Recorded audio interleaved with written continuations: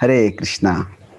So thank you very much for joining today for this discussion on the Bhagavad-Gita. Today is one of the most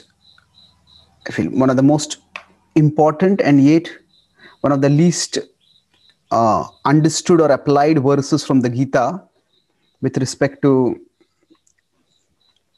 how we conduct ourselves and how we conduct in relationship with others. So I feel in our practical conduct of our devotional life, in our relationship with others, applying this verse actually can be a game changer. So the topic we are discussing today is speak to give peace of mind, not a piece of your mind. This is based on Bhagavad-Gītā 17th chapter 15th verse. So anudvegakaram vakyam satyam priyahitam chayat swadhyayabhyasanam chaiva vanmayam tapa uchyate. So Krishna is speaking over here. Anudvegakaram vakyam vakya. What kind of words you speak? Anudvegakaram, that which doesn't agitate people. Satyam, speak the words that are truthful. Priya hitam, priya is those which are pleasing, and hitam is those which are beneficial. Chayat. Swadhyayabhyasanam chaiva, and those which repeat scripture, which basically recitation of scripture itself is vanmayam tapa uchyate. It is austerity of speech or discipline of speech. So I'll discuss broadly 4 points today. Firstly, we will understand the power of speech. Then we will talk about how to regulate and use the power of speech. Then how and why we may self-righteously misuse that power. And then lastly, how we can speak purposefully and effectively. So let's begin. Understand the power of speech. So what words can do? Now, words can have both. They can be constructive, they can be destructive. Power of speech. Constructive speech, it can be encouraging. It can comprise of encouraging, appreciative words that can motivate and empower people. On the other hand, destructive power of speech becomes destructive when we speak harsh, critical words which can demoralize and devastate people. So we can say these are two broad extremes. And let's look at each of these a little bit more. So when you talk about the power of speech being constructive, what does that mean? People, so it's been observed that if somebody is contemplating suicide, if their life can be saved by just a few encouraging words. So speech can not just be constructive, it can be literally life-saving, not just metaphorically or rhetorically life-saving. It can even be literally life-saving. And somebody is about to, say, jump off a bridge or something like that, and they hear some kind words. So we should never underestimate the power of a kind word. That is what speech can do on the positive side.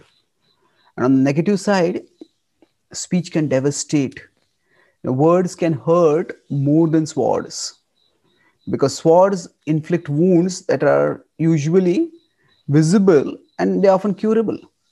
But the wounds that words inflict are invisible. Words break hearts. It's not so easily visible. And they're incurable because when faith is shattered, the Bhagavatam says it's like a broken pot. We can fix it, but the fixed pot is never as strong. It never becomes the original pot.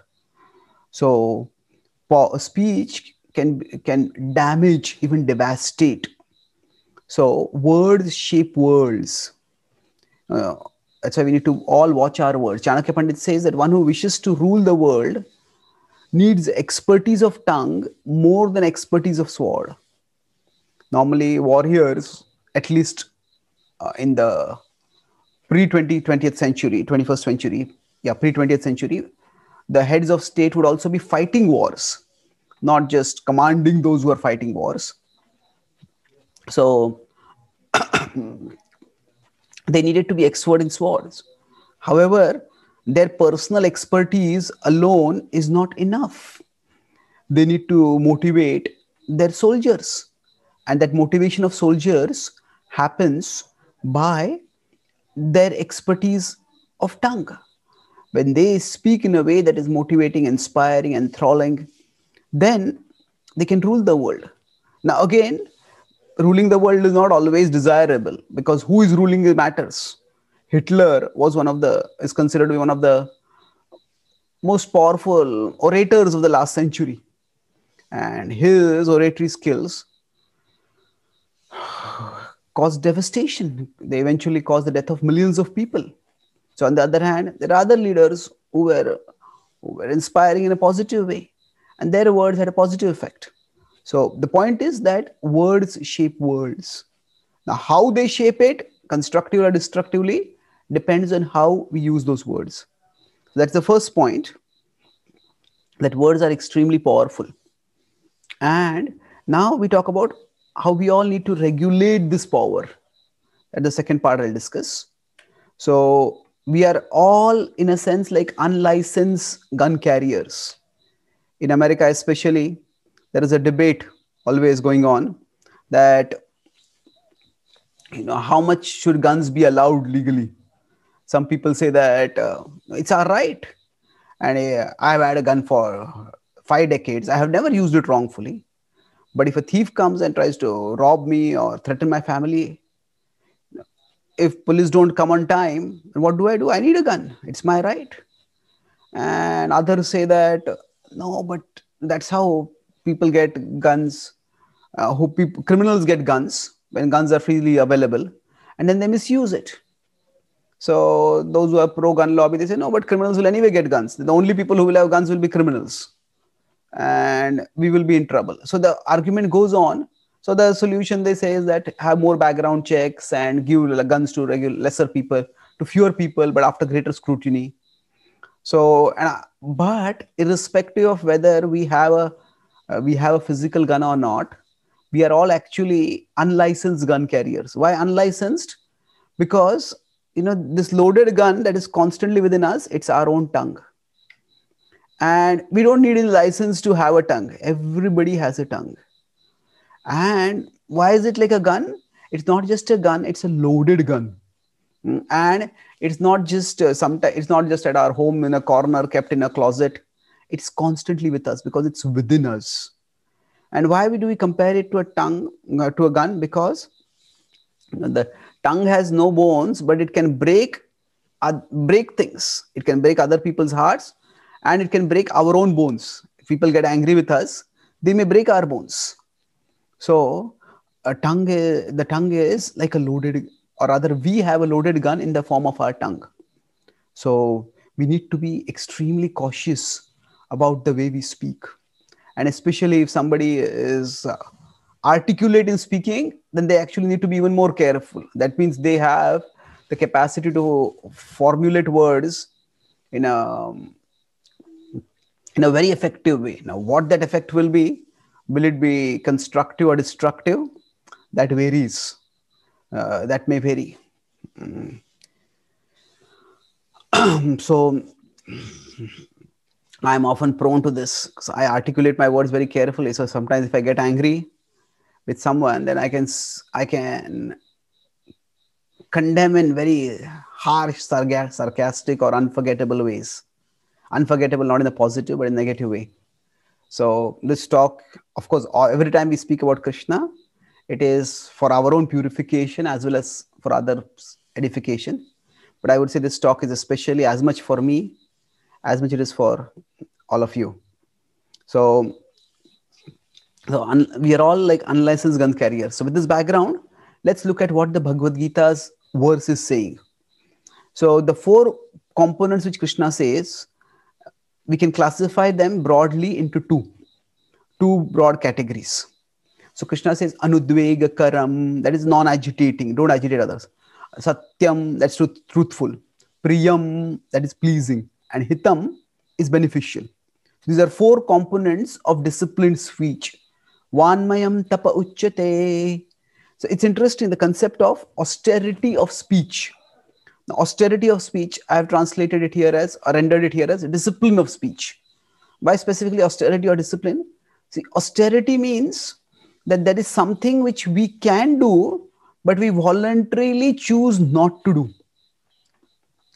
Say, for example, austerity in eating, say it's fasting. That means we have food to eat. If somebody is starving because they don't have food, then they're not really fasting. That's not really called fasting. That's fasting, but it's more of starving. So fasting as austerity means I have food and I may even have the right to eat food, but still I choose voluntarily not to eat food. Why? For some higher purpose. So similarly, so when we talk about disciplining our speech, we have the power to speak and we may even have the right to speak, but still we carefully regulate our speaking. So it's disciplining our speaking. Just as we may perform austerity of the body. Now, in that case, we are regulating, when we are say fasting, we are regulating what goes inside our mouth. So when we are vanmayam tapa uchyate, when we are, there is vanmaya tapa and there is annamaya tapa. Annamaya tapa is, we regulate what goes inside the mouth. And then vanmaya tapa is, we regulate what comes out of the mouth. And in both, eating whatever we like, there is some pleasure. But we carefully regulate what are right, that's whatever we eat, that serves a higher purpose. So similarly, we may speak anything, many things, and that there might be some pleasure in that. But we regulate our speech for a higher purpose. So that is vanmaya tapa, austerity of speech. So in austerity of speech, there are two aspects. There is being sensitive and being sensible. So being sensitive means we consider people's feelings. We consider the emotional impact of what we are doing. We consider the emotional context. Now, is this going to, on the negative side, at the very least, or at the, not the negative side, at the very least, what we speak shouldn't agitate others. So that's the theme of our talk. Speak to give peace of mind. That means don't agitate. At the very least, don't agitate. And we could say at the best, don't just agitate is like a low standard. It's like we are setting the bar of expectation very low. At least don't do this. At least do this much. But then on the positive side, speak in a way that is pleasing, that people feel after hearing, they feel uplifted, they feel happy. So that's the sensitive aspect. We could say more the emotional side of the speaking. And then there's the rational side, we could say. What we have to speak has to also be sensible. And that is truthful, satya and hita. So when we speak something sensible, what we speak is truthful. And then not just truthful, but it's also, there are hundreds of things that may be truthful. But are all truths beneficial for people to hear? We speak that truth which is beneficial. So, what is the difference between truthful and beneficial? For example, a student starts studying math. And maybe just first year, second year. And then if it's a little difficult, yeah, it seems difficult. But you study, you practice, it won't be that difficult. It will be easy. So imagine the students is speaking studying first year math and it's difficult. And the student shows and the teacher shows, you think this is difficult?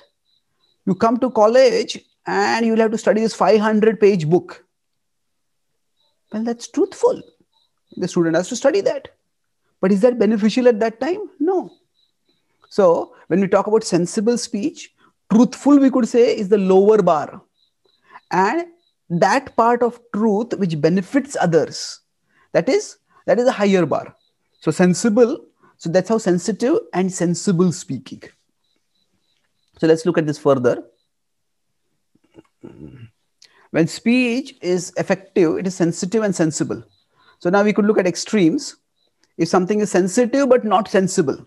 So I'll take a medical metaphor throughout this class but to illustrate this power of speaking. So sometimes pain has to be caused. And sometimes if pain is avoided, that may end up causing greater pain. So if a doctor doesn't give injection to avoid hurting the child, then what is happening? The doctor is doing this service. So we are being sensitive but not sensible. If somebody is doing something wrong, then that is going to create trouble for them in the future, then we have to address that. So we are, what is happening? We are caring for their feelings. Oh, I don't want to hurt them. I don't want to hurt their feelings, but we are going to actually let them go on a path that will hurt them in the future. So if we care only for others' feelings and not their future, that is one extreme. That is unhealthy. The other extreme is where we are sensible but not sensitive. So the doctor doesn't care to anesthetize before operating. So if that's like that, then what happens? Such a doctor would be actually culpable. In medical science, the discovery of anesthesia, chloroform and other things, that's considered one of the biggest breakthroughs. Because prior to that, surgery had to be done without anesthesia. It's excruciating. So now if somebody has the facility to decrease the pain during a surgery and they don't do that, that's horrible. So the doctor may say, I am saving the patient's life. Well, but you're making their life miserable right now. You're making their life hell right now.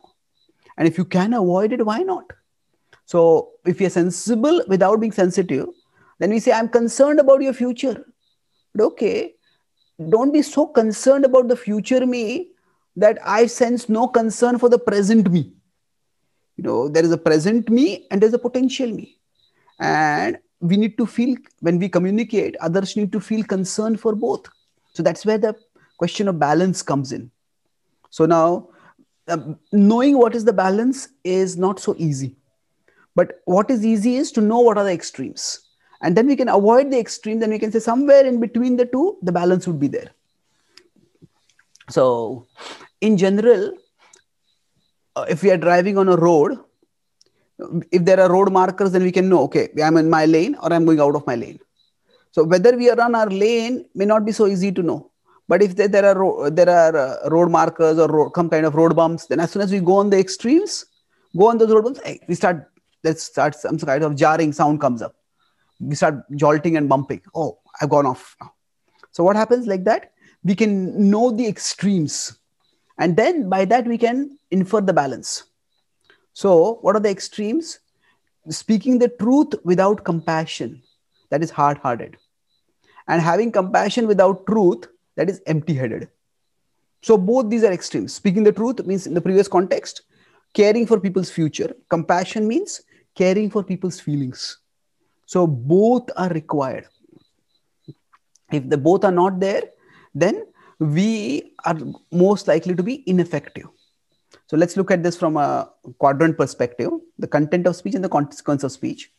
So either we speak truth or not truth, that's on the x-axis, and the y-axis is whether we have compassion and whether we don't have compassion. Now by compassion, I'm not talking about a philosophical conception of compassion, that people are in bodily conception and we are giving them the knowledge of spiritual life. I'm talking about compassion in terms of sensitivity to people's emotions. Being aware that people are hurting and ensuring that we hurt them the least. So the best is when the speech is kind-hearted and level-headed.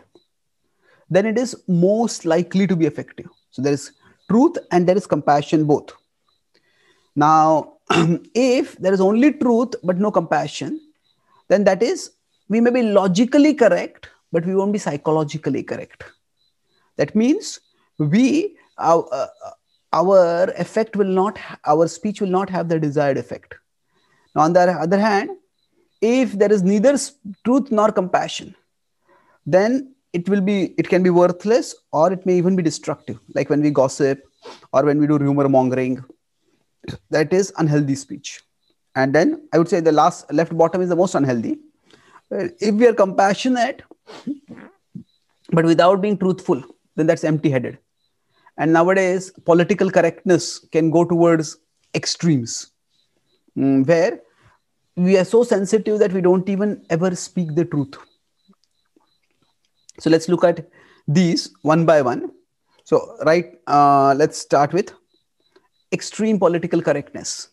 So now political correctness is not always bad. Sometimes certain words do convey unnecessary negative connotations and they need to be avoided. So that is fine. But sometimes the political correctness can go to extremes. So when there is moral posturing about being sensitive at the cost of being sensible, that is where political correctness becomes extreme. So now, biologically speaking, there are two genders, but now gender theory suggests that actually gender is a social construct, not a biological fact. And there are different gender theorists who say there are 12 genders, there are 7 genders, there are 63 genders, and every gender has its own pronoun. And they insist that if you don't address me by the pronoun of my gender, then that is, you are being offensive to me. In fact, in some countries like Kannada, it's made into a law that it is a culpable offense if you don't address people by the gender of their preference. Now, yes, we don't want to offend people, but when people posture morally, it's moral posturing. You just see how sensitive I am, but actually that sensitivity is at the expense of being sensible. So yes, people have their individuality and people have their challenges because of their particular gender orientation problem, gender dysphoria or whatever, and we don't want to impose. But when reality is rejected in the name of political correctness, then are we actually helping people or are we actually hurting people? So there is a big debate in the Western world now about, especially Europe and America, about transgender women. So when men become women by changing their gender, are they actually women or are they men? So they say, no, they are women because that's what they believe they are. But then what has happened in many competitions, female competitions, if the transgenders, men who became women, they participate, they easily win. And women may practice for years for athletics or sports, and then the men who become women so easily win. And then, so is there some differentiation to be made? No, they are women in all times. Well, is that really right? So this is, of course, a volatile issue politically in today's world. But the point is that sometimes political correctness can go to extremes. So then there can be also logical correctness that can go to extremes. So we need to know that when we are communicating with people, people need to be inspired, not just instructed. This is right and this is wrong. Well, many people are there to tell what is right and what is wrong. But people need to be inspired to do the right thing. And quite often when we are communicating with people, they need to know how much we care before they care how much we know. You may think, I'm making a complete airtight rational case. This is what should be done. Okay. And people will go and do what they want to do. Why? Because their heart has not been touched. So we are not just creatures of logic. When we function in real life, logic is one factor we consider while deciding, but it is not the only factor. That's why simply speaking the truth without compassion doesn't work. Now, if there is no truth, neither truth nor compassion, then this is especially destructive form of speaking if we consider gossiping. Now, in gossiping, what happens? First of all, when do we gossip or how do we define gossiping? One simple way would be when we hear something we like about someone we don't like. When we hear something we like about someone we don't like, that is the time when it's very easy to start gossiping. Oh, really? I always knew this person was terrible, but I just didn't know the facts. Now I know, I'm going to broadcast it to the whole world. We get a perverse joy in that. Now, another way to know when we are gossiping is, in Sanskrit, the word is prajalpa. So unnecessary or damaging speech. So when we speak something negative about someone, to those who can't do anything about it, it's not relevant for them. This happened in this country, or this is what this politician did. Or sometimes even within our movement, it's a big movement, and this happened over here and that happened over there. So poking our nose into others' business is bad enough, but when we gossip, what is happening? We are poking others' nose into what is not their business.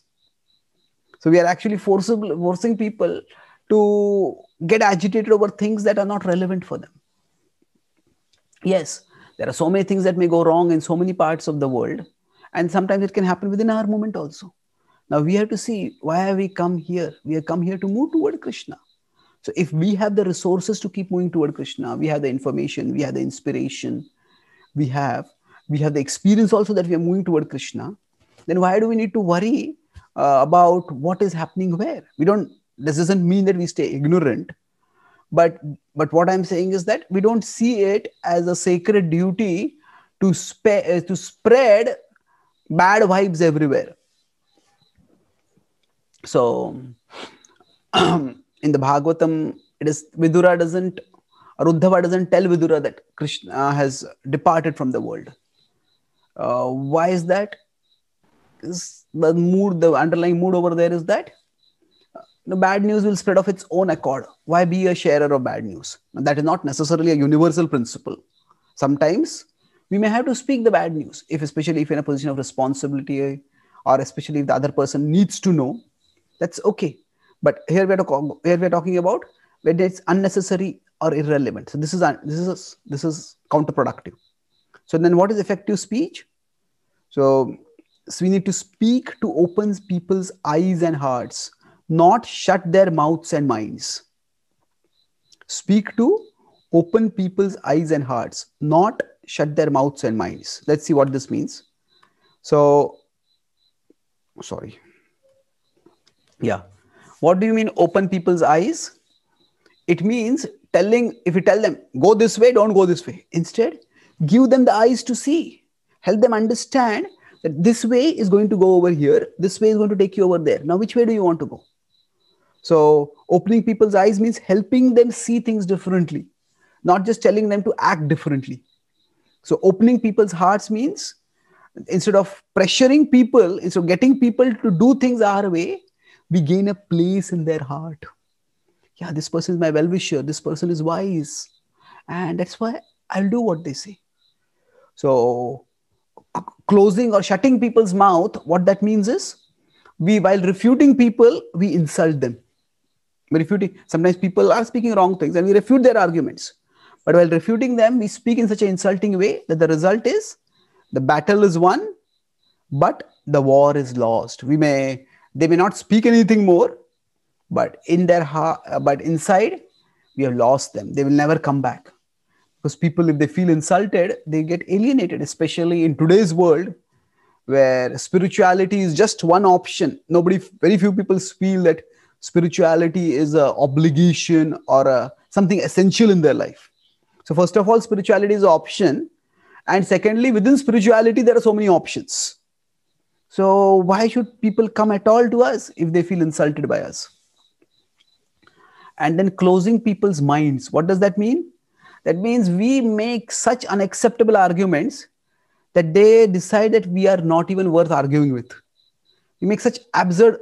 Now, our arguments, we may say, who decides my argument is unacceptable? Well, we have to see from people's perspective. If they are at a particular level where our argument is not going to make sense to them, then we have to be aware of that. So then sometimes we ask some question to someone and they give such an answer, we realize, I'm never going to ask a question to this person again. That's what we feel. So it shuts our minds. So we have to see effective speech means at least we are aware of what effect our speech is having. And then we moderate or modify our speech in such a way that it starts having the desired effect. So this is the second part I discussed, regulating the power of speech. Then the third part is why we may self-righteously misuse that power. So let's look at this. So we might give justification for speaking strongly. And what is that? Often we may quote from Shastra that a sadhu's words are like surgeon's scalpels. They may cause pain, but they are necessary to cut people's illusions. And there are many references from scripture about how, say, Vidura's words cut through Dhritarashtra's illusion as described in the first canto of the Srimad Bhagavatam, or the sages Angira and Parvat Munis, their words cut through the illusions of Chitraketu Maharaj, King Chitraketu. So there are examples of strong speaking cutting through people's illusions. So you may say, yes, I'm going to speak strongly. Okay, yes, let's look at this metaphor itself now further. Yes, we acknowledge that the sadhu's words are like surgeon's scalpels. But, what all goes on before surgery? Before surgery, first of all, consent has to be given. The surgery is not something which somebody just visits a hospital and the doctor just drags the person to operating theater and starts cutting them up. No, consent is required before surgery. Then usually before surgery is done, non-surgical treatment is given. Will that work? Will this work? Will this work? And if non-surgical treatments don't work, only then surgical treatment is sought. Then before surgery is done, anesthesia is given. It's vital. And it's so vital that there's a special field of medicine and there are specialist doctors who are present to make sure that anesthesia is administered properly. And then, of course, after surgery, pain medication is given so that the effect of the painful effect of having cut the body is minimized. So what does all this mean? In terms of the metaphor, it's clear that surgery is not something which is to be done casually. So similarly, when we are going to speak strongly, there are certain conditions that need to be met. What is the first thing? Have we got consent? Now, what does consent mean? So, in most cases, people have not given consent for us to speak strongly to them. They may not even know or accept. Firstly, they may not even know that accept that they're wrong. That means that they are sick and they are in need of correction. So first is to acknowledge I'm sick. Second is to acknowledge that I'm sick enough to have to do surgery. And then, so people don't even know that they're wrong or in need of correction, and leave alone accept us as authorities by whom they are ready to be corrected. So when we are speaking strongly, do we have that surgeon-patient relationship with them? And now here, I'm already presuming that we are competent surgeons. Even then, all these things are required. And in most cases, we may not be competent surgeons. We might just be one part of the medical team. But let's, for this point, assume we are competent surgeons. Still, that doesn't give us a license to do surgery freely. We need the consent. So when people come to us, or when most often it's not, people come to us or we go to them, at that time, it's not so easy. We are not really justified in speaking strongly. Then have we tried non-surgical treatment? Now, what does that mean? Now, non-surgical treatment means, when people are to be corrected, there has to be a more positive way to correct. When somebody is speaking something wrong, but then at least come to a program. So we can. There are 4 A's by which we can try to do non-surgical correction, non-surgical treatment. First is, even if somebody is speaking something wrong, say they are speaking about quoting some spiritual teacher whose ideas are completely wrong, but at least appreciate that their desire to know. How many people in today's world are even interested in spirituality? So appreciate the fact that they have a desire to know. Then even instead of just saying that's stupid, that's a possible understanding, and I can understand where you're coming from. So appreciate what is right in their point, even if it be tiny. Just because something is a misunderstanding, still it may be understandable misunderstanding. So instead of simply that's a stupid understanding, that's stupid. I know, I understand where you're coming from. Accept. So what is right in their point, even if it be tiny, then acknowledge the validity of their concern. When somebody is asking a question, their specific way of expressing the concern, the specific point may not be right. But is this the correct understanding? The fact that you want to know what is the correct understanding, that is important. That's acknowledge the validity of their concern and address that concern through your explanation. Sometimes there are the words which people are speaking, And underlying it, that is their concern.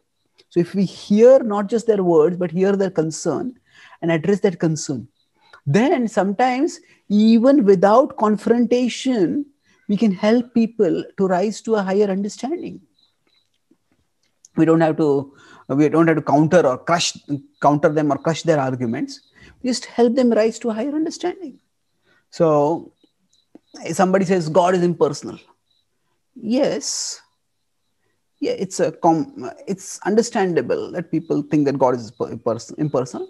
And that's true. God is impersonal and he is personal. And the Bhagavad-Gītā states that God's impersonal aspect rests on his personal aspect. And therefore, the personal is considered to be the highest or the most complete revelation of the absolute truth. So that's one way of approaching. You think God is impersonal? You are Mayavadi, and Mayavadis are meant to go to hell. You'll go to hell now. Stop speaking like this. Hell, that is not going to be at all effective.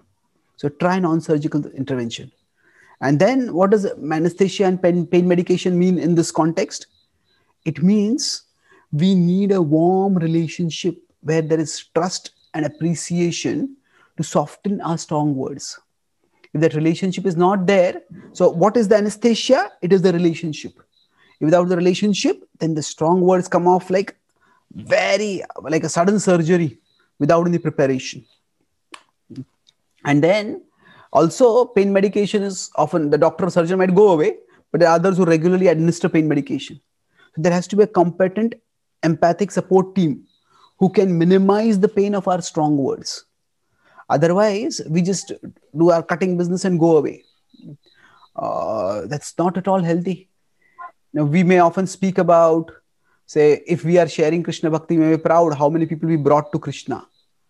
But who knows how many people we send away from Krishna because of our incompetent or inappropriate surgical use of words.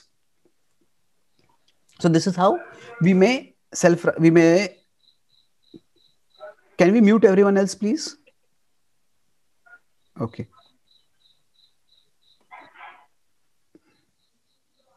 So now we come to the last part of the talk. So I talked about why we may self-righteously misuse that power. Now, last part will be how to speak purposefully and effectively. So now somebody will say, no, but our scriptures are filled with strong speaking. Yes, so I'll now qualify that, and how I'll try to show that how all that strong speaking was effective, and it was effective at a particular time. So just the mode of speaking is not as important as the effect of the speaking. So let's take a test case. This is a classic example of Vidura speaking to Dhritarashtra. So Dhritarashtra's illusions were cut apart by Vidura's words, and Vidura became renounced. And he left the palace to go to the forest and attain spiritual elevation thereby through severe meditation. So we could say this is strong words, great success. Well, okay, let's look at something. Now, what exactly happened? One is the straightforward explanation. Vidura's strong words cut Dhritarashtra's illusion. That's one explanation. But other is that Vidura's strong words only worked because he had invested in a strong relationship and had been enormously patient to wait for the right time. We could say Vidura had been advising Dhritarashtra for so long. None of that worked. In fact, I have a whole class on Vidura and Dhritarashtra, the dynamics of their relationship. So many times Vidura advised him. Dhritarashtra mostly neglected him, sometimes even rejected him. At one time, Dhritarashtra banished Vidura. Vidura went to the forest to join with the Pandavas, and then Dhritarashtra had a change of heart. He felt remorseful and he called Vidura back. And Vidura came back. That's why Vidura was enormously patient. And it was not just the strong words of Vidura that cut Dhritarashtra's illusion. Dhritarashtra had come to a point where he was ready for surgery. It was not just Vidura's surgery that worked, it was Dhritarashtra's readiness for surgery. What was that readiness for surgery? Dhritarashtra, as long as he was attached to the Duryodhana, that blinded him. But when he lost that attachment, so when Duryodhana was killed, after that he became ready for enlightenment. So the words have to be spoken at the right time to have the effect. Otherwise, they will not have the desired effect. They can have a counterproductive effect. So Vidura never spoke so strongly before that it created a permanent break between his and Dhritarashtra's relationship.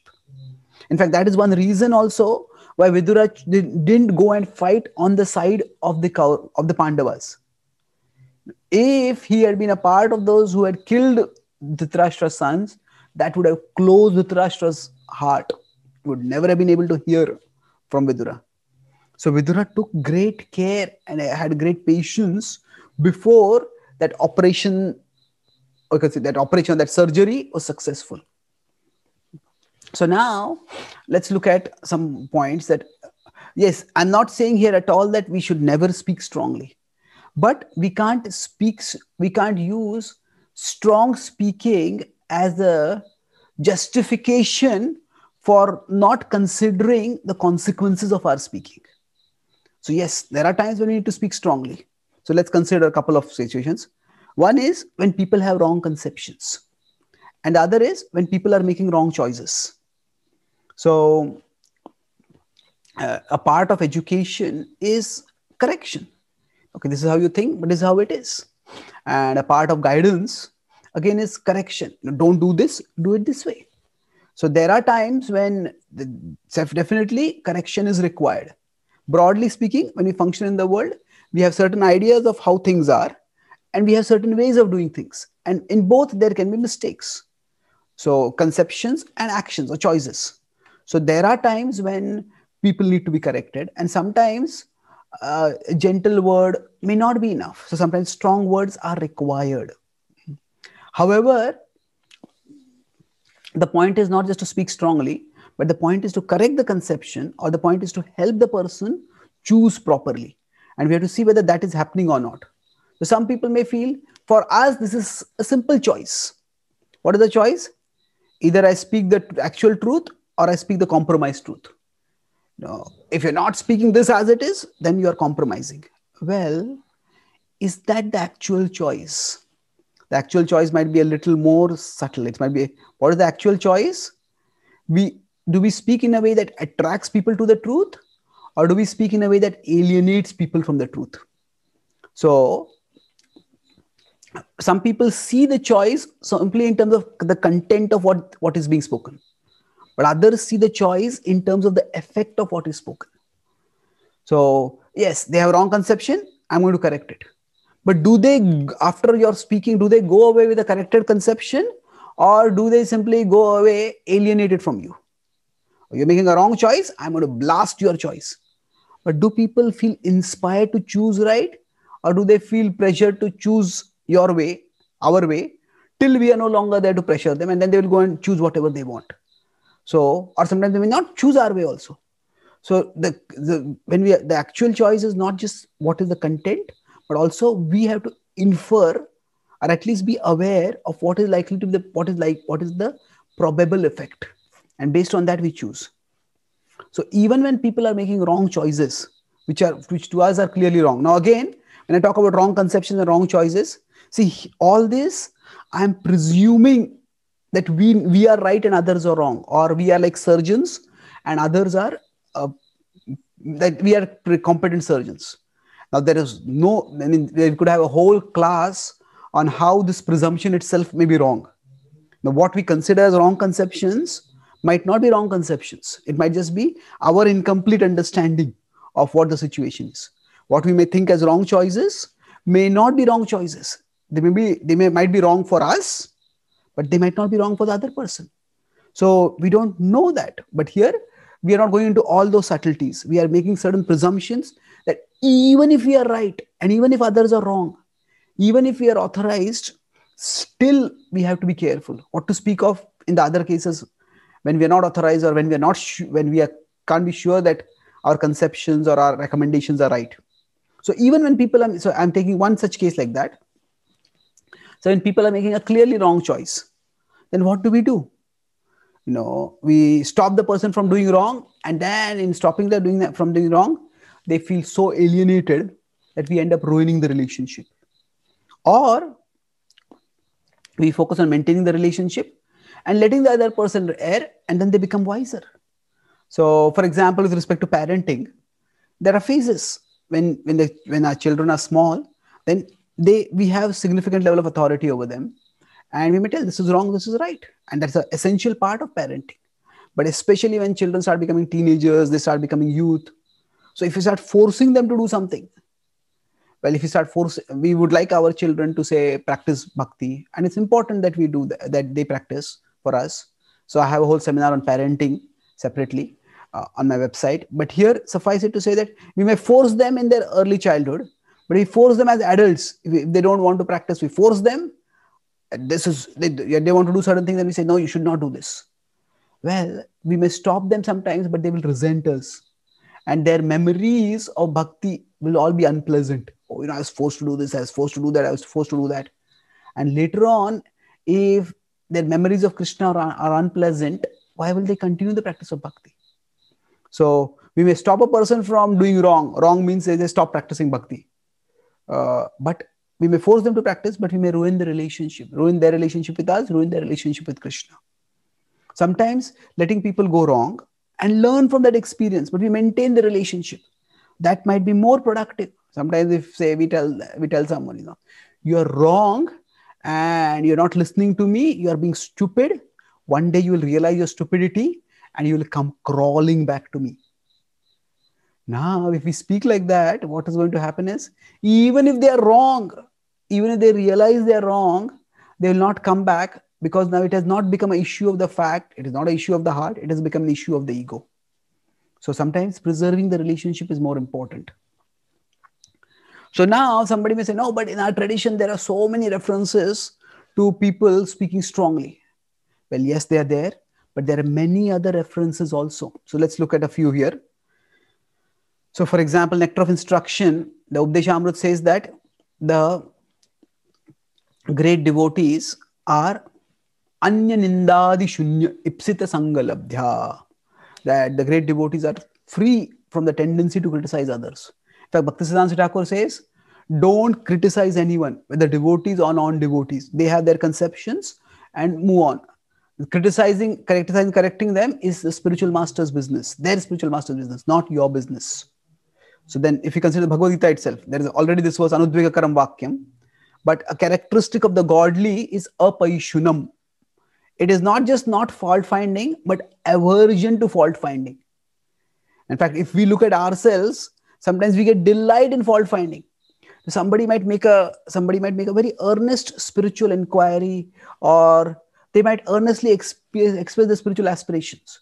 And within that, there is one point that is wrong. We zero in on and speak that. So we are like vultures looking for corpses. So in fact, Krishna says harsh speech is a characteristic of the demoniac people, not the divine people. And then Krishna also says in the Bhagavad-Gītā, do not agitate the minds of people.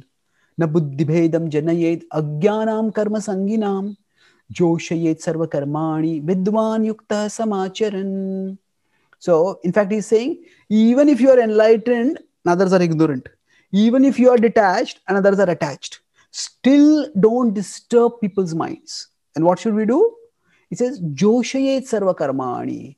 Engage them in such a way that they can be gradually elevated. So don't agitate. So anudvegakaram vakyam, same point. And how to deal with the differences of opinion. We can disagree without being disagreeable. And Krishna in the Gita, he talks about yagyadana tapa karma natyajyamiti chapare. So he talks about yagyadana tapa, the three activities, and he is presenting two different schools of thought. Some people say that tyajyam doshvadityete karma prahur manishinaha. That is, some people say that we should give all these up. And others say that no, this should not be given up. So then he's saying those who think that they should be given up, they are called as manishinaha. Now manishinaha is a very respectful address. Mana is the mind, Isha is the controller. So Krishna is saying they have controlled their minds. So basically, why is Krishna appreciating them? Actually, Krishna afterward refutes that position. Those who say that karma should be renounced, they are wrong. No, karma has to be done, Krishna says. But Krishna respects them because they're at least thinking about what will disentangle us from the world.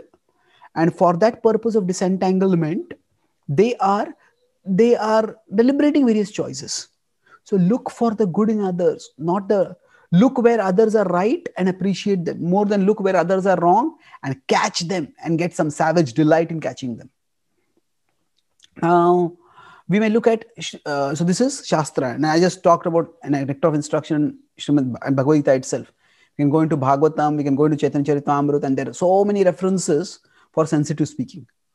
Now, let's look at Srila Prabhupada's example itself. Now, we could use many, many examples, but let's look at one word. Prabhupada sometimes would use the word fools and rascals. Now, where did Prabhupada use that word? Let's consider. So, I did a whole study of Prabhupada's Veda base. Veda base is the compilation of all the works of Srila Prabhupada, spoken and written, which have been transcribed and kept compiled. So, Prabhupada uses the word 2000, this rascals 2,791 times in his conversations. He uses it 1373 times in his lectures. He uses it 325 times in all that the Veda base calls as books. So now, for example, we have books like Life Comes from Life. We have books like Perfect Questions, Perfect Answers. These were not books. These were conversations which were made into books. Later on edited into books. And he speaks it only 157 times in those works that Prabhupada spoke or wrote for publication as books. And those are the list of the books are given over there, some of them.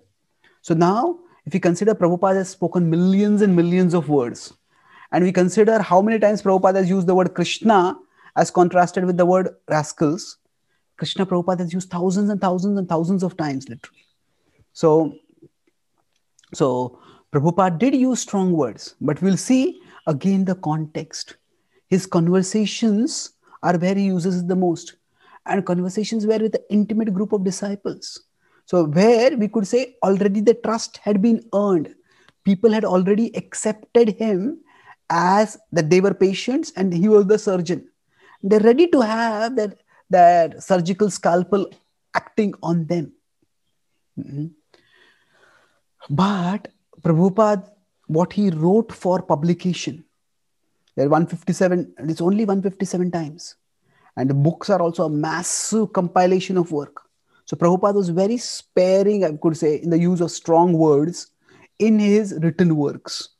In fact, in 1976, one disciple wrote to Prabhupada and said that, Prabhupada, I would like to transcribe all your lectures to understand your message better.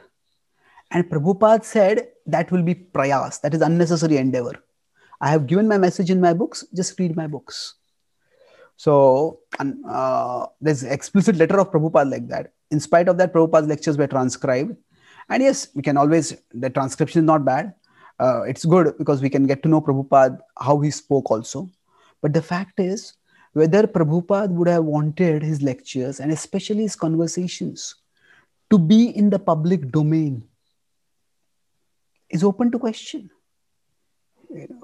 Prabhupada spoke it privately. What Prabhupada spoke privately, whether he would wanted to have it in public domain is seriously open to question. And so sometimes we may say that Prabhupada spoke strongly. Yes, Prabhupada did not hesitate to speak strongly when necessary. But if we look at when he did it, it was mostly in situations where he was accepted as the surgeon. And if we look at times, now I could go into a whole discussion on this, but the way Prabhupada conducted himself in India with life members, we know that Prabhupada spent almost last 6-7 years of his life, from 70 onward, most of the time he spent in India. And most of the time he spent with life members who were with, of course, I mean, those who were not already committed to him. Most of that time he spent with life members.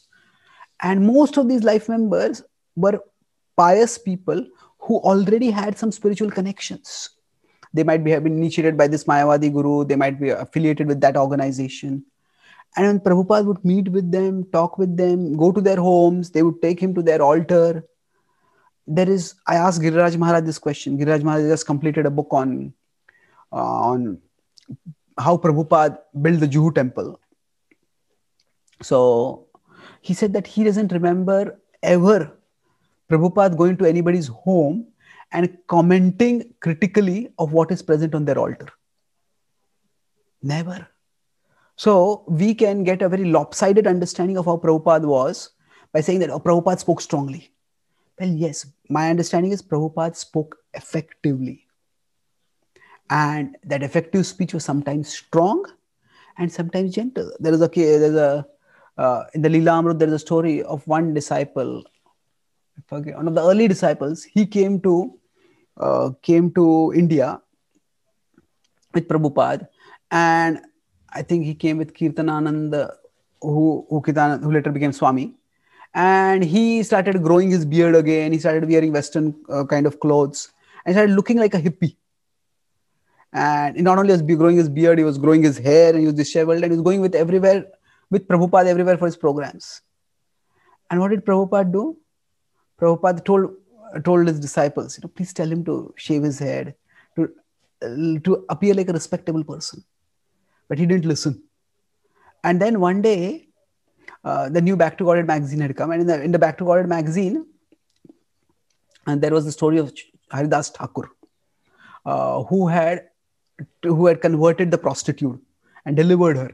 So there was a picture of that prostitute who was looking very alluring before, and then she was sitting and chanting, and she was wearing a dress of a serious spiritualist, wearing a sari properly clothed, and she had even shaved off her hair. So Prabhupada called this disciple, and he asked him, what do you see? What do you see the difference between these two pictures? He says, she's a devotee. Yes. What more do you see? What does it mean? He says, she's chanting. Yes. What else? Oh, she has shaved her head. Yes, Prabhupada said. So then this devotee asked, Prabhupada, do you want me to shave my head? Yes, Prabhupada said. So his own disciple, Prabhupada, is so careful. Why? Because Prabhupada was seeing that he was not really very committed. And if he spoke strongly, now when I'm saying why, I don't know why Prabhupada did what he did. But from the context, we can presume that Prabhupada could see that he was not very committed. And if Prabhupada spoke strongly, he might go away. So with his own disciple, Prabhupada was so sensitive. So what to speak of others? So we don't deny that Prabhupada spoke strongly, but to think that speaking strongly is the only way to be faithful to Prabhupada is to misunderstand and misrepresent Prabhupada. To be faithful to Prabhupada means to speak effectively, to fulfill the purpose of Srila Prabhupada according to our capacity. That means that, say, if we are part of medical staff, we may have seen our surgeon do surgery, use the scalpel. So to be faithful to the surgeon doesn't mean we pick up scalpel and we use the scalpel. To be faithful to the purpose of surgeon means we treat the patient. We treat the patient according to our position and according to our capacity. So there's much more we could speak on this topic of Prabhupada's mood and Prabhupada's usage. But we are running out of time. Just I'll make 2 points now. So generally, what all do we need to correct someone? So we need a relationship with them. We need the right situation where they are in a receptive mood. Then, so situation is more in terms of the circumstance that they are going through in their life or circumstances we are in. Suppose we correct somebody in public, they may feel so humiliated that they may not accept it at all. Then we need to have the right disposition we need to have the right disposition and they need to have the right disposition to receive. And of course, we need the right information. Sometimes we think that my information is correct, your information is wrong. My logic is correct, your logic is wrong. And therefore, I'll correct you. Well, that is very superficial understanding. And we will not be able to benefit people. So this last part, I'll conclude. Humility in speaking. What does it mean? We should know that our words won't have effect unless it's accompanied by destiny or Krishna's will. And therefore, we need to pray before we speak. When we say before class, when we pray, it's not just a ritual. It's actually Krishna speak through our heart, and Krishna within the audience's heart open their heart so that they can understand what we are saying. So what does Prabhupada say in Markine Bhagavad Dharma? That is such a, if you really want to understand what is Prabhupada's mood, instead of looking at his occasional usage of the word rascals, look at the mood in Markine Bhagavad Dharma. Prabhupada is so dedicated in his mission, but so humble in his petition. He says, Krishna, you make my words understandable to them. Alankruta koribara kamata tomar. Now, when he's talking about this, what is he referring to? He's not just simply referring to his heavily Bengali accented English, which people might not be able to understand. He's wanting to connect with their hearts. And that prayer was spectacularly successful. And that's how Prabhupada was able to transform so many hearts and inspire so many people. So if we, rather than thinking that I have to speak strongly, we can focus that I have to be humble and to know that when am I actually acting as Krishna's agent and when am I acting as my ego's agent. I am right and you're wrong. Speak to give people a piece of our mind. That means you are such a fool and I'm going to show you how we are a fool. Or speak to give people peace of mind. The ultimate peace of mind comes when people connect with Krishna. And we speak in a way that inspires people, not just instructs people, but inspires people to connect with Krishna. So for our speech to be effective, the biggest quality that we need is virtue. That's why Kirtaniya Sadahari we are able to do, can constantly glorify Krishna when there is Trunadapi Sunichena Tarorapi Sahishna before that. When there is humility and tolerance. So in this context, humility in presenting our worldview, our understanding, and tolerance of people's wrong conceptions or tolerance of people's wrong choices till we are in a position to correct it. To help, not just correct it, but to correct it in a way that they take the correction positively. So with this humility, we can actually speak purposefully and effectively. So I'll summarize what I spoke today. I spoke on the topic of how we can speak in a way that gives people peace of mind and not a piece of our mind. So first point is power of speech. Constructive is people can be encouraged. People on the verge of suicide people contemplating suicide can be saved. Destructive means we can shatter people's hearts. We can demoralize and devastate people. And for a world conqueror, more important than sword expertise is word expertise, Chanakya says. And then words shape worlds. Then for tapping the power of speech, I talked about, based on the Bhagavad-Gītā's 4 attributes, the sensitive and sensible. And we talked about that how a doctor, if it's too sensitive without being sensible, it's like refusing to give injection because it will hurt the child. And being sensible without being sensitive is like doing surgery without giving anesthesia. So truth without compassion is hard-hearted. Compassion without truth is empty-headed. We discussed the 4 quadrants. And if we are excessively politically correct, then we are compromising the truth. We're just political posturing about being moral or being good. On the other hand, if we are excessively logically correct, then we may instruct, but we may not inspire people. People need to sense how much we care for them before they care how much we know. So then, of course, if there's neither truth nor compassion, then we are gossiping, which is destructive. So we need to speak in a way that we care for people's present feelings and we also care for their future trajectory in life. So then often we may feel justified to speak strongly and we may end up abusing that power. Why? Because our scriptures tell us that sadhu's words cut people's illusions, and we may think we are also going to cut people's illusions. But the example of, say, sadhu's words being like surgeons, we discussed there's consent, the required pre-medical, pre-surgical or non-surgical treatments have to be tried out, and anesthesia has to be given, and also a pain medication has to be given. So in the context of our communicating with others, the consent is that people should accept that they are wrong, they need correction, and that we are authorized to correct them.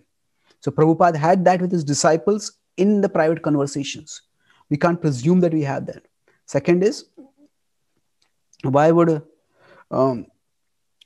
second is that non-surgical intervention means I talked about the 4 A's. We appreciate their spirit of wanting to know, and like that, various things. We appreciate acknowledge the correctness in their point, even if it is tiny, like that. We try to build bridges.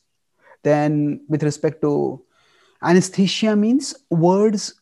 We need a warm relationship to soften strong words. And pain medication means that we may go away, but there have to be others who can offer deals them tender love and care, so that the strong words impact can be mitigated, negative impact can be mitigated.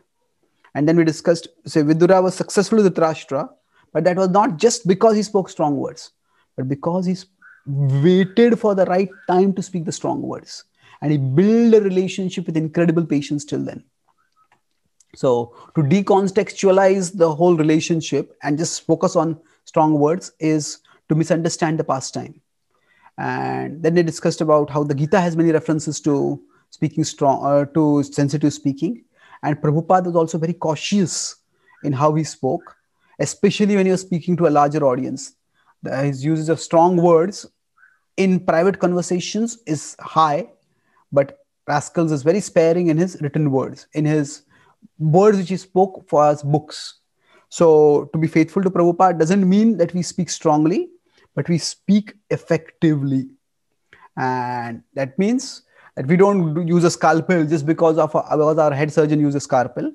We treat the patient appropriately according to our capacity.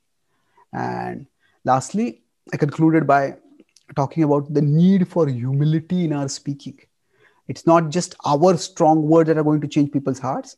It is Krishna acting in our hearts and Krishna acting in their hearts that will lead to them opening their opening their eyes and opening their hearts, not shutting their mouths and shutting their minds. So thank you very much. Hare Krishna.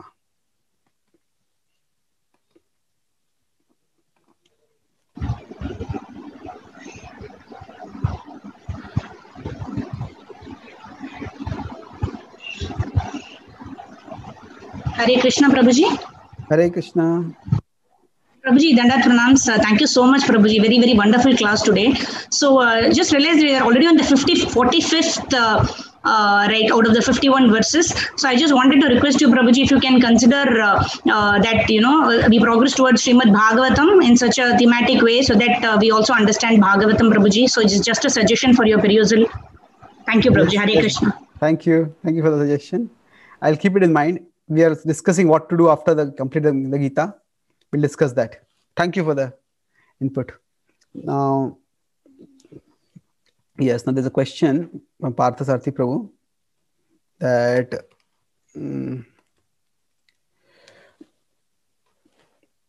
how Prabhupada spoke strongly against Mayavadis and he was strict to the regulations on observing fasting, and we should follow similarly in his footstep. Is that considered to be harsh speech in such a scenario? And if we speak flowery words to attract people to the truth, is there not a possibility of diluting the principles? Yes. Now, there are 2-3 different things over here. First is, Prabhupada spoke strongly, yes. But there are times when Prabhupada spoke otherwise also. When Prabhupada was sick at that time, when in the early days, 1966 or something, Mayavadi came to meet him. When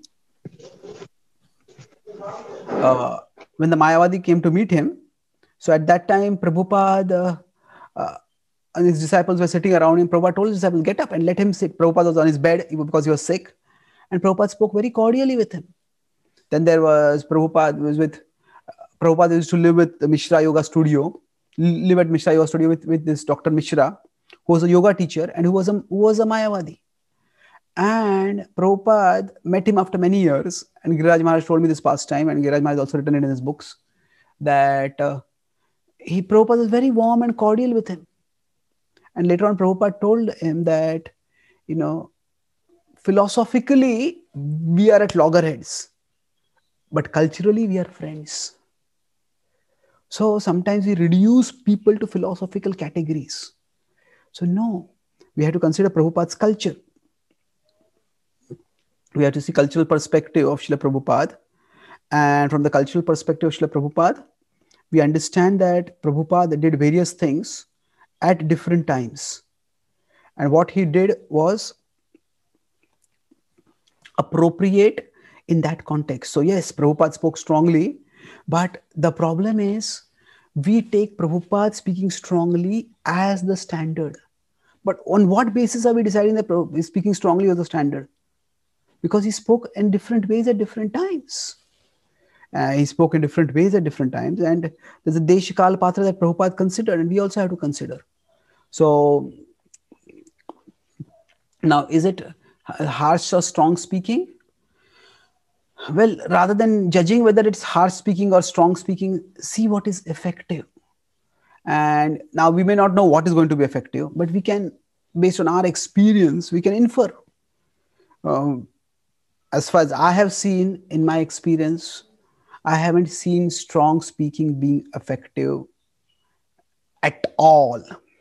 If people have, despite strong speaking, continued, that's because of their sincerity. It was not because of the strong speaking, but in spite of the strong speaking that they continued. One of my close friends, this is one of you wanted to look at this slide, so you can have a look.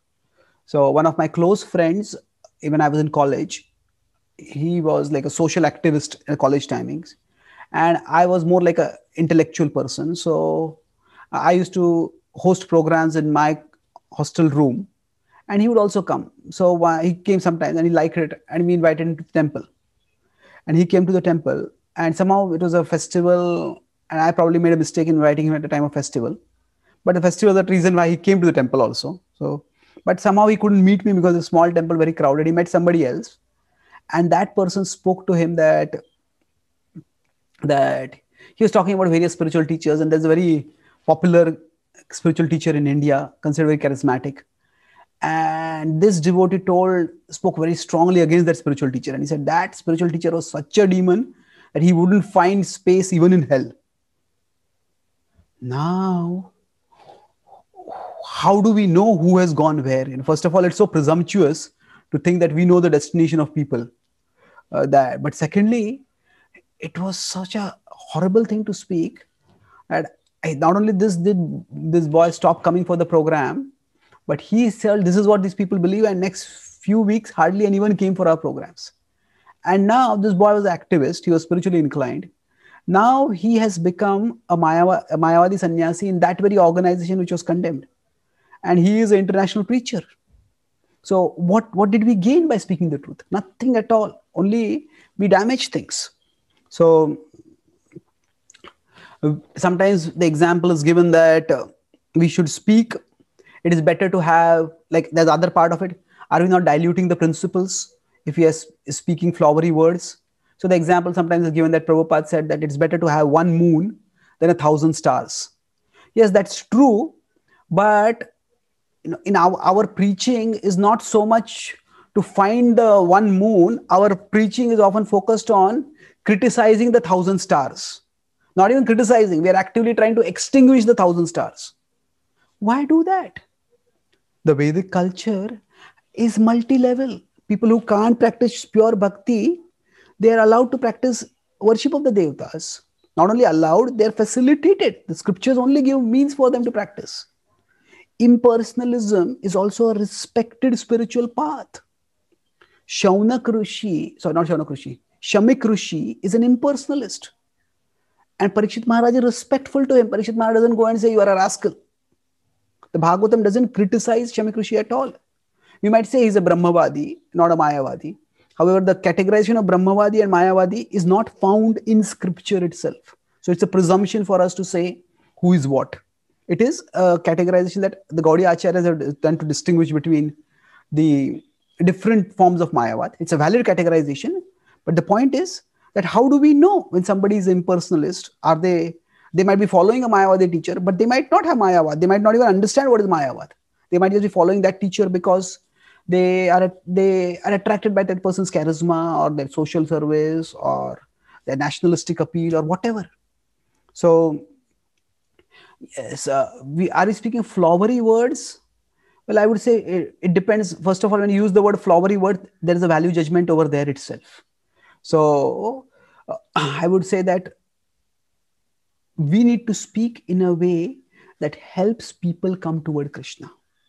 So, rather than like we discussed earlier about 1-0 kind of digital spirituality, so it's like you're a moon, come inside. If you're not, you're a star, I will extinguish you. No, we crush and kill people's spirituality sometimes. So people say God is impersonal. We say God is personal, and we have a big argument. And at the end of it, we may think I proved that God is personal, but the other person thinks this whole God business is very confusing. This whole God business is very confusing. So better that I don't get involved in this business at all. I'll just stay materialistic or atheistic. So we have extinguished the star over there. So in seeking the moon, so what is the effect of what we are doing? No. So if you look at, say, websites like Quora or other, where thoughtful people come and ask questions, now many times wherever ISKCON comes up, many people say ISKCON is so fanatical. ISKCON people are so judgmental. So why is that? Now we can say, are all those people foolish? Are all they demoniac? No, they have had negative experiences. So I would say that, we would have had at least 10 times more people connected with our movement if we had not been so judgmental and so dismissive.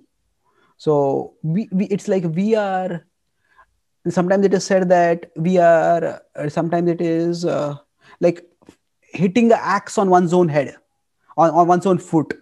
Like cutting one's own foot with one's own axe. But instead, we are not just doing that. We are actually placing axes everywhere on our path and proudly jumping on those axes and wounding ourselves and thinking, say, I am tolerating so much pain. I am so strong. So I would say in the present moment, we are our biggest enemy. It is our preaching that is destroying our preaching. Not destroying, but damaging. So when I travel across the world, somehow we all attract different kinds of people. So I meet the victims of so-called strong preaching. And I try to salvage their spiritual lives as much as it's possible. And I have met so many people like that. So, yes, are we diluting? Well, again, the diluting itself is a judgment. So how do we decide? Was Prabhupada diluting when he accepted life members? If you read Prabhupada's conversation with life members, is Prabhupada insisting you have to dress in a particular way, you have to chant 16 rounds? Prabhupada is having reasonable discussions with them. Prabhupada speaks philosophy sometimes strongly, but if you look at the wide spectrum of conversations Prabhupada has with them, that what is recorded is that Prabhupada speaks strongly with them. But before that, Prabhupada would welcome them, Prabhupada would give them nice prasad, Prabhupada would ask about their families, Prabhupada would broadly be a cultured sadhu with them. So unfortunately, what we have is only what Prabhupada spoke. But how Prabhupada conducted himself, that we don't have record. So Prabhupada did not insist for the life members. Now we say they are life members, they are not devotees. Well, how are we going to define devotees then? Everybody is volunteer in our movement. During Prabhupada's times, most of our movement in the West was insiders, temple residents. Most of the movement was, India was life members. Now, if we consider the present movement is neither life members nor insiders, most of it is congregation devotees. So where do we place them? They are all volunteers. So if we speak strongly, as I said, spirituality is an option for them. And within the option of spirituality, they have so many other options. So people will go away. I don't want to criticize Gaudiya Math, but most of the Gaudiya Math is populated because of people being disgruntled with ISKCON. Now they are disgruntled with ISKCON for many reasons, but one of them is just unnecessarily strong speaking, presuming that I am right and I have the right to correct you. So Yes, there is the ever-present danger of diluting, but I feel that that is a far lesser danger in our movement right now than the danger of strong speaking. Does it address the question?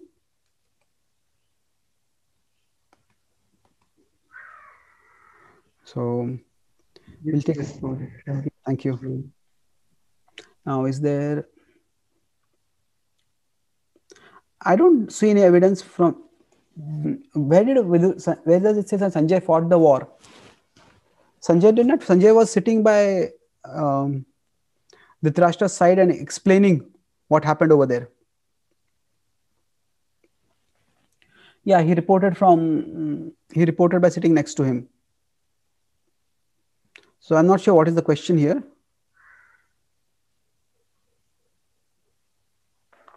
Prabhu, Sanjay was fighting the 10 days when Bhishma put in arrow, and then then Panda wanted to kill, then he came from, then Vasudev actually stopped not to kill like that. Some an explanation in Mahabharata. Well, was Sanjay fighting a war before? And Vasudev told him. He fighted for 10 days.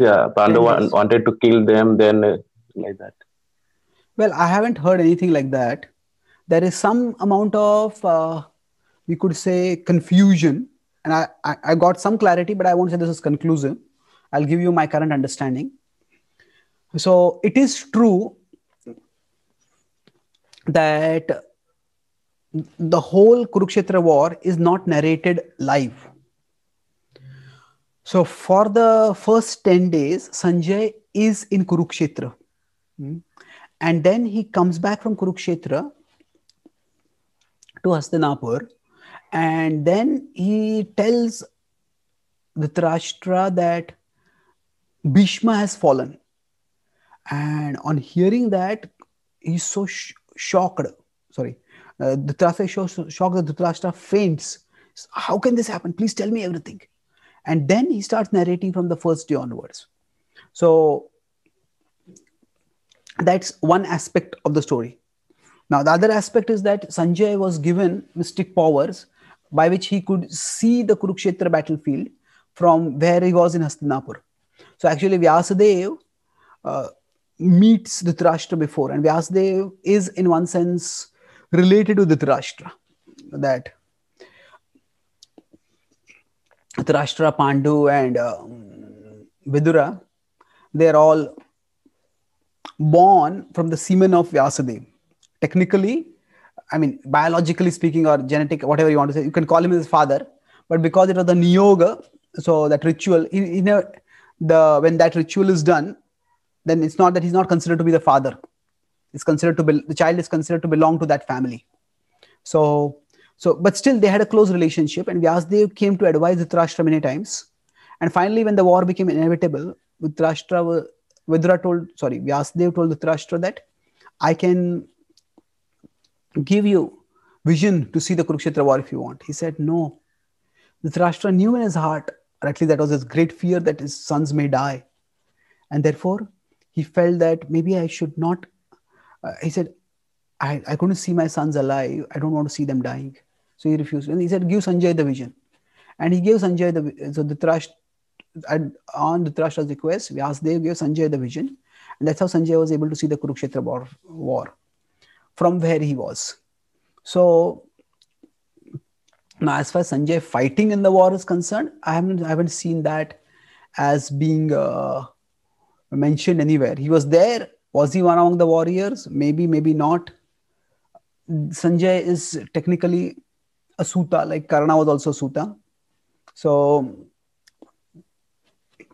they can fight, but more often they are charioteers. And charioteers, narrators, like that, various things. So it's unlikely that he would have fought.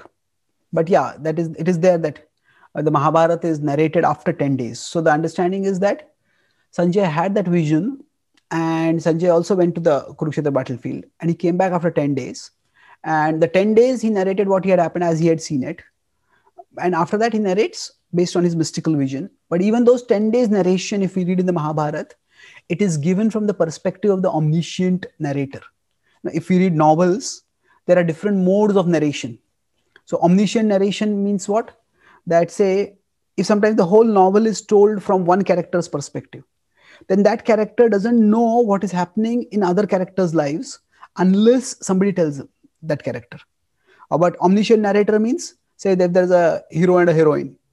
Then sometimes sometimes the author this novelist is describing what is happening to the hero. And then other times is describing what is happening to the heroine. And when the two meet, the reader knows what has happened to both of them, but the hero doesn't know what has happened to the heroine doesn't know what has happened to the hero. So then sometimes there are misunderstandings because of that. So that is the narration in the omniscient narrator mode, not a first person or second person or third person perspective, but omniscient narrator perspective. So the Mahabharata war is narrated for the first 10 days as well as the remaining 8 days in the omniscient narrator mode. What that means is that even if Sanjay was there at a particular place in the Kurukshetra war, he wouldn't have known everything that was happening everywhere. Now, what was happening in the Kaurava camp, the vivid details, even if they have spies, how much vivid details can they know? So that benediction is seen in action for all 18 days. Irrespective of whether Sanjay was in Kurukshetra or in Hastinapur, he is able to narrate the Mahabharata war using that benediction itself. So that's how we can reconcile the fact that he had a benediction and also he had different locations. Okay. So we'll stop here. Prabhu, yeah. Prabhu, just one clarity that then when exactly the Dhritarashtra or Sanjay got, say, Divyadrushti from Vyasdev, is it before war or after 10 days? Well, that happened at the start. That's what I understand. So the Mahabharata has different recensions and sometimes there is some confusion about exact chronology of events. This is what I have been able to crystallize till now. Okay. So thank you very much, Krishna Vaidyanath Prabhu, for your comment. Happy to be of service. Yes, I feel that Prabhupada is immensely compassionate and our understanding of Prabhupada is also like very finite. So sometimes we need to nuance our understanding. We all need to. So somehow in the first generation, many devotees came from a particular religious background where this is the only way was what taught to them. And they often took in Prabhupada in that way and they started presenting this is the only way. And it was not only Prabhupada is the only way, but their understanding of Prabhupada is the only way. That's how it came about. So I feel that as we are also evolving in our spiritual lives, our understanding becomes broader, deeper. So thank you very much for your participation. There's a question by Param Karuna Prabhu. Okay.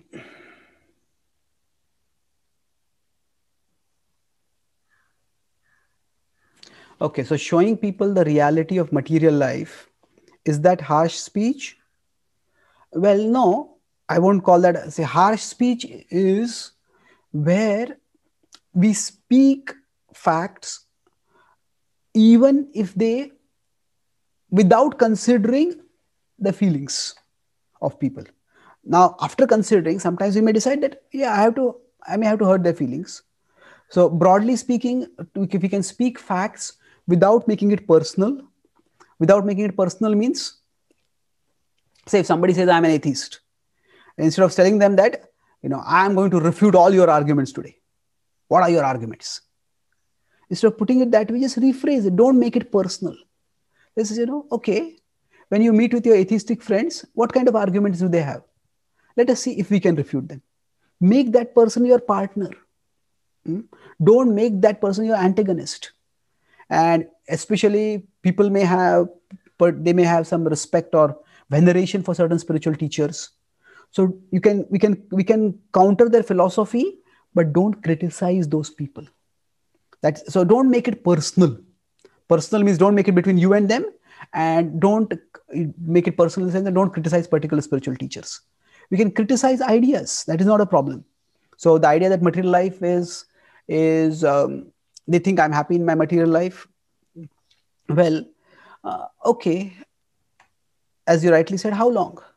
We don't have to go and say, okay, you are happy right now, but you will become a worm in the stool in your next life. We don't have to say that. But we can just point out the unpredictability of life. We can give examples from contemporary life of somebody who was a millionaire, and that person might have become a pauper in this life itself. I believe that one of the previous US presidents, he had Alzheimer's, and for the last several years, in this very life, he didn't even remember that he was the president. So, okay, we may be happy right now, but a sign of human intelligence is to look at the future and to prepare for the future. So, yes, I'm not at all saying that we shouldn't speak the philosophy, but it's just that we make sure we at least are aware of the emotional impact of our speech. And then sometimes we may decide the emotional impact, which is painful, it is essential and it is acceptable for me. It is essential for my context. Sometimes we may decide, okay, instead of giving this example, can I give this example? And it may not hurt people so much. So if you want to talk about how modern society is breaking down, now we can give various examples. We can give example of suicide. We can give example of so many things. But if in our audience we know somebody has attempted suicide and they are survivors now, then should we speak that example at that time? We may have nothing against them, but if we are aware, should we speak that? So try to avoid making it personal. And that's why it's important for us not just to speak to people, but to hear from people, to understand where they are coming from, to understand what their situation is, what their contexts are. So then we will understand which are going to be like their blind spots, which are going to be their sore spots, and then we can moderate our speech appropriately. At one time, I was very sick. For almost 1.5 years, I was sick again and again and again, and nobody was able to diagnose what was wrong. So I had so many injections given, without injections given, basically insertions in my body to take blood out of my body. So I was admitted in the hospital. So one time the nurse came and she wanted to put a needle, and like there were needle pricks on my entire arm, not just one arm, but both arms, because so many times blood sample had been taken. So then that nurse could have said, okay, that's your problem. I'm going to insert the needle. But actually, she spent about 3-4 minutes trying to locate where there was no needle prick before, and she inserted it there. Now, I appreciated that. Okay, we may say needle prick is not a big pain, but still it's a pain. And if somewhere it's already been pricked, then why prick again? So all that I'm saying, I'm not saying at all don't speak strongly. I'm saying that just be aware that strong speaking alone is not following Srila Prabhupada. Effective speaking is following Srila Prabhupada. And a part of effective speaking is strong speaking. So certainly we can speak strongly at times, but for our strong speech to be effective, we need to be aware of the context. And that means we be aware of the emotional consequence, emotional impact of what we are going to speak. And sometimes that emotional impact is essential. Sometimes it is non-essential. If it is non-essential, then change the examples, change the context. As I said, don't make it personal, or change the examples. If you want to give example of attachments, in India, I might give example of how people are attached to, say, pets. But in the West, I may not give that example. Now, in India, I also don't give that example so much. Why? Because, we could say attachment to pets is bad. But what is the cultural context of people? Say, if people say, people don't be attached to dog or you'll become a dog in next life. Well, okay. Instead of loving God, people are loving dog. Well, okay. But for most people, loving God is not in their horizon at all right now. Their alternative to having a pet is binging on Netflix, watching movies. Their alternative to having a pet is living alone, feeling depressed and sorry for themselves. Their alternative to having a pet is maybe just consuming porn and wasting time on social media. So among the options that they have, maybe having a pet is the best among the options that they have. So we have to be aware. In fact, one of the ways, you could say, non-intrusive, non-chemical ways, non-chemically intrusive ways. That means not taking chemicals. Without taking chemicals, if people are to be cured of depression, having a pet helps, because people get out of their own minds and they care for someone else. Now, I'm not recommending a pet over here. I'm simply saying that the examples that we may have used in a particular context. Now, even 30 years ago, society was not as fragmented. The family units was not as disintegrated. People were not as lonely as they are now. So in today's context, when the same example, which might be perfectly valid earlier, might be extremely counterproductive. So just be aware of the emotional dimensions of what we are speaking. That is the point I'm making. Not that we should not make philosophical points, not that we should not make strong philosophical points also, but just be aware of the emotional dimensions of what we are speaking. Okay. So thank you, Param Karuna Prabhu, for that important question. And thank you everyone for your participation. Shrimad Bhagavad-Gītā ki jai. Srila Prabhupada ki jai. Gaur Bhakta Vrinda ki jai. Jai Gaur Premanande.